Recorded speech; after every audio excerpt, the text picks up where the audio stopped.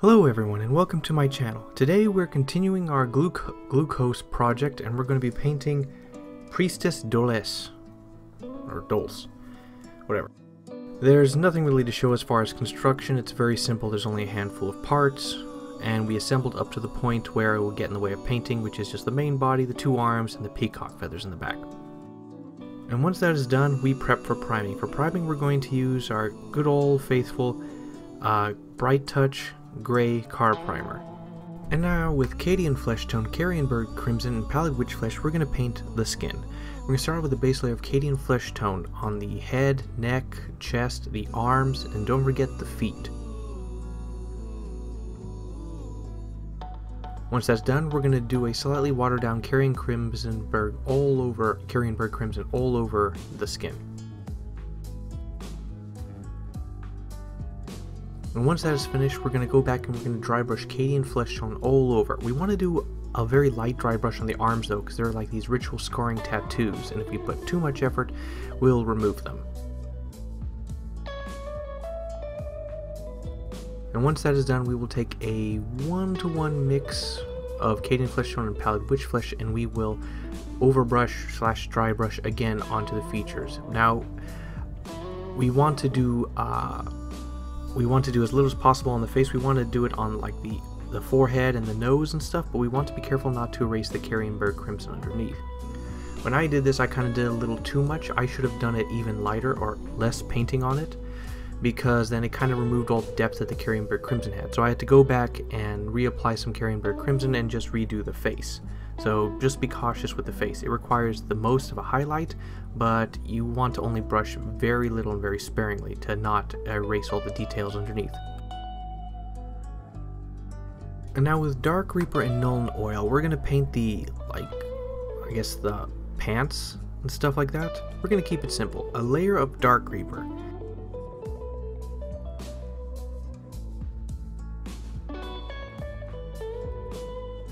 And then once that is done, we will apply a layer of Nuln Oil all over, which includes the belts on the chest.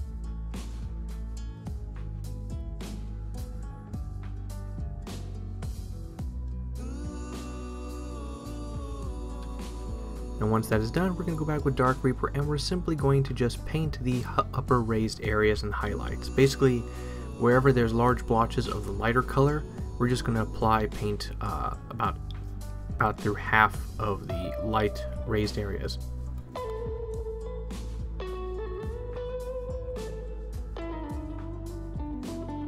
And now with Hoeth Blue, Ulthuan Grey, Beeltan Green, we're going to paint the peacock feathers.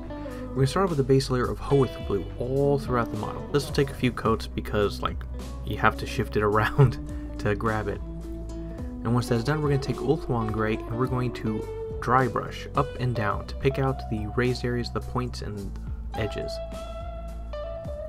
And once that is all done, we're going to take Beeltan Green and apply a solid layer onto it. We want there to be a little bit of puddling. We want it to be thin in areas, but when there's a place that should have depth, we want there to be depth.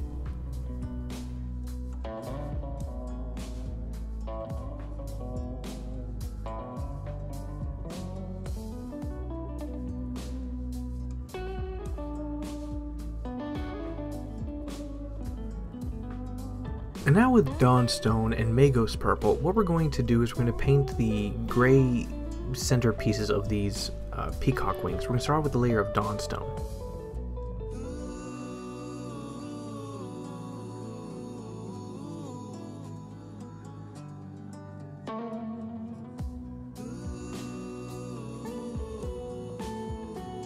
Now, I did end up messing up. What I do here is I apply pure Magos Purple onto it. What I should have done is water it down a little bit and thinly apply a layer to make sure I don't have to reapply it a few times. One good coat of Magos Purple was all I would need, but I kind of messed that up and it became a little too dark in some areas.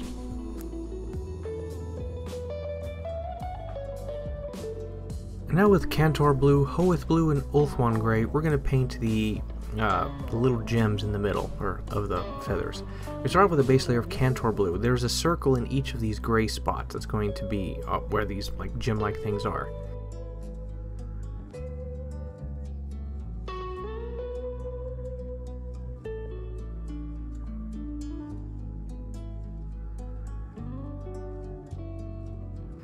And then once that's done, we're going to do a 1-to-1 mix of Cantor Blue and Hoeth Blue. And we're going to cover like 80 to 90% of these gems. The darkest part will be towards the bottom. And then we're going to do pure Hoeth Blue on all the like top half, top 50% of each of these, or as best as you can. And honestly, I kind of just call it there. I don't bother using the Ulthuan Gray. I think, you know, that's good enough. So. And now with Genestealer Purple, Carrionbird Crimson, and Daemonet Hide, we are going to paint the robes, the outside more specifically. We're going to start off with a base layer of Genestealer Purple on all the outside of the robes.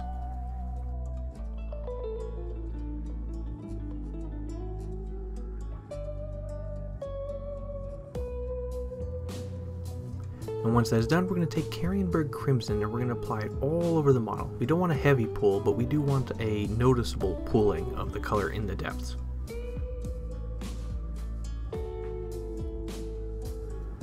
And once that is done and dry, we're then going to take Genestealer Purple and we're going to dry brush all over the model, side to side, not up and down really, well, except in some cases.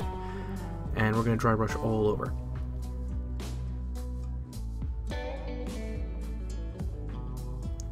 And then once that's done, we're going to take Daemonet Hide and we're going to dry brush all over the model again, slightly lighter this time.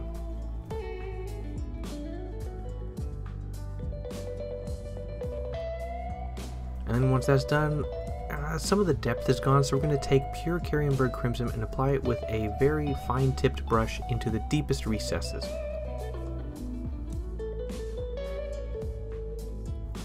And then once that is done, we're going to take some watered down Daemonet Hide and we're going to paint it onto the very most pronounced edges of the folds. And then with Daemonet Hide and Nuln Oil, we're going to apply it onto the front flap cloth thing that she's wearing. It's going to be very simple. Just a layer of Daemonet Hide, then a thin layer of Nuln Oil. We don't want heavy pulling. And then we're going to highlight 50 to 40% of this flap thing with Daemonet Hide on the most raised areas.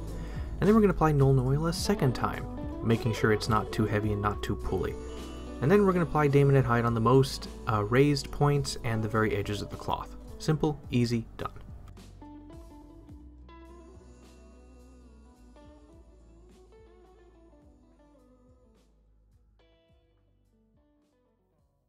I then decide to go a little bit further and I take a little bit of Genestealer Purple, mix it in, and then I just apply it on the most pronounced, most raised areas of this cloth. With Genestealer Purple and Pallid Witchflesh, we're going to paint her top. We're going to start off with a layer of Genestealer Purple all over.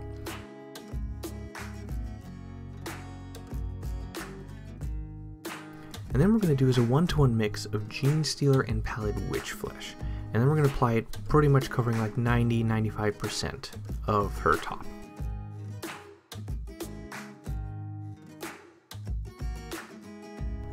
And then with a little bit of water, a bit more watered down, we're going to take Genestealer Purple and 2 parts Pallid Witchflesh and apply it on the most raised, most pronounced areas of her top.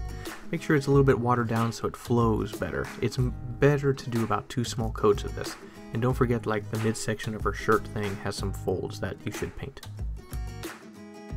And now with Eshin Gray and Nuln Oil, we're going to paint this little ceremonial knife she has on her side.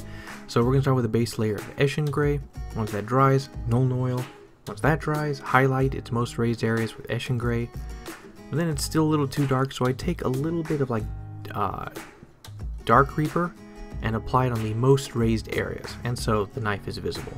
And while we're at it, I take Eshin Gray and I apply directly into her eyes. The eyes on the cover are blacked out, so yeah, sure. And now with AK Interactive Ultra Matte Varnish, we're going to paint the entire model of what we've painted with this to give it a cloth and lifeless skin texture. However, I completely forgot that I did not paint the inside of the robes yet, so slight mistake on that. And so with Pallid Witchflesh, and I decided not to use Carrionbird Crimson, it's fine.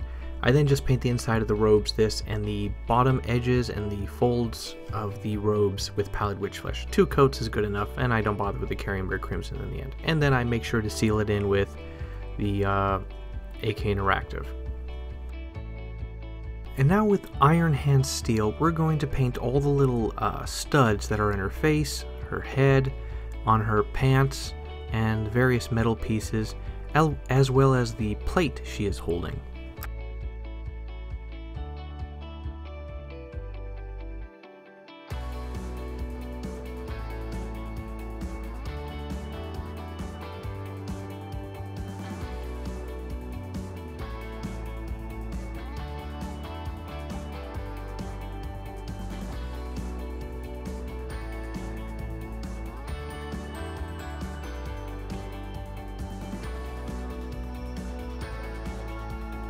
And now with Liberator Gold and Stormhole Silver, we're going to paint all the gold metallics.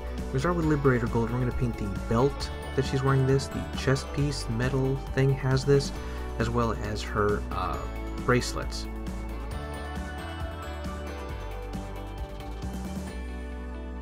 And don't forget the back thingy.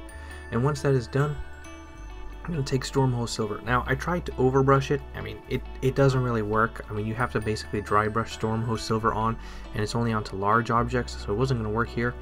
So what you want to do with very small detail things is you want to load up your brush with it, make sure it's not runny, and you just do tap, tap, tap, tap, tap, tap, tap on the spot repeatedly, and then the Stormhole Silver will magically come off onto the model.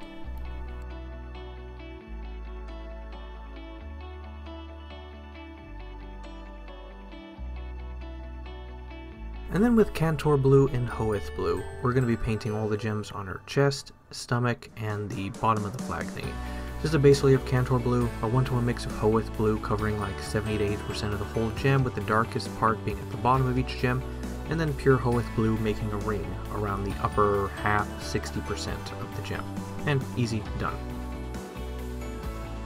And now with Liquitex Gloss Varnish, we're going to apply a little bit watered down gloss varnish on all of her pants, on the gems that is on her body, as well as the gems on the peacock thingy. I'm counting them as gems, and I'm just going to paint them as that.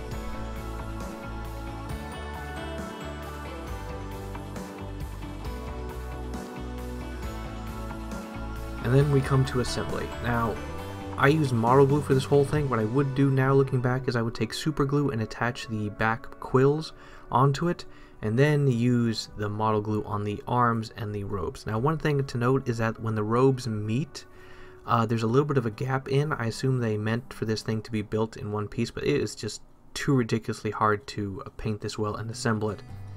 So after I assembled the back, I had to repaint a little bit of the robes just to fix it up, but no problem.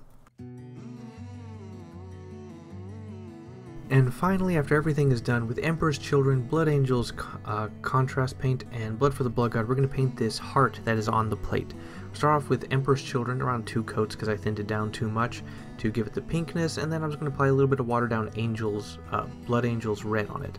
It didn't really work too well. I then tried to overbrush the Emperor's Children back on top, but this heart was just too tiny and too small for me to really pick out the details and overbrush it well. So then I just applied Blood for the Blood God in the circle, like the little basin of the plate, and then just a thin layer on top, and it looked, I guess, good enough. And here we have it. So this model, I feel like, so I did some stuff that was good, some stuff was bad. I'm just going to say it's an average of 7. So I was able to get a bit of the ritual tattoos or flesh carvings out onto the arms. The robes were good. I was able to get a good green on the peacock feathers. I kind of screwed up the little gem parts of the feathers, but the pants is good, the skin is good, the face, the heart, I couldn't paint it too well. On its own, this is an okay model, but it's part of a giant set, so it's a very simple, straightforward model. It doesn't take that much time to paint it. So, well, that's pretty much it. Alright, like the video if you like the video, share if you want to share it, comment if you want to comment or nitpick something, and that is all for now. The rest is coming relatively soon. I've just been kind of busy.